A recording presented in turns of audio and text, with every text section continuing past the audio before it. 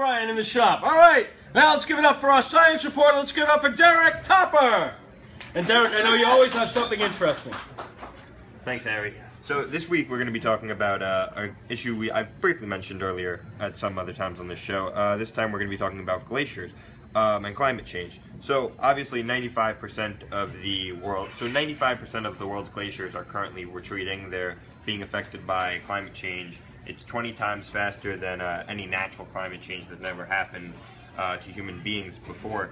And obviously there's people that are denying this, but it's undoubtedly true that there is that the climate change caused by human activity is causing the ice all around the world to melt, and actually 10% of the world is covered with ice.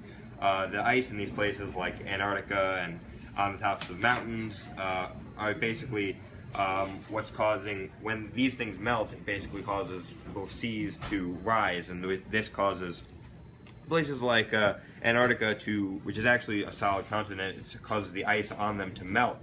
And when all of this ice melts, basically, it begins to cause the sea levels to rise. And obviously this is a major issue for any community like Long Beach or communities all around the world that live near the water. But basically the water is expected to rise 3 feet by the year 2100, which is only 85 years away.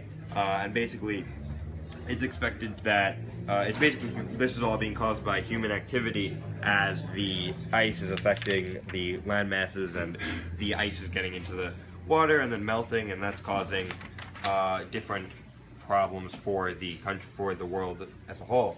And this is especially bad for places like Long Beach, which has a lot of which is a densely populated community. I believe it's the 27th most densely populated community in the country, and since we have such a highly populated, densely populated area, and we're so coastal and low-lying, this could really affect us, as all the people in Long Beach will eventually need to find, might need to find other places to live, because Long Beach might not be inhabitable if the waters rise 3 feet, as most of Long Beach is below 3 feet of sea level, and this would be terrible for the place, and it basically could wipe out parts of the world. In fact, one country in Asia, the Maldives, it's also a very low-lying area like Long Beach.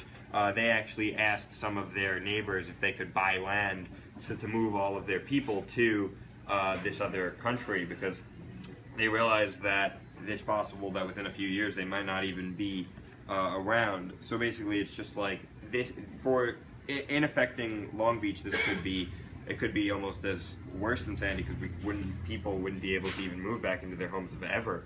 So it's just something that we all have to work hard to avoid. We should recycle, use less energy, try to do as much as we can to prevent this from happening. Back to you, Harry. All right. Great job, Derek, as usual.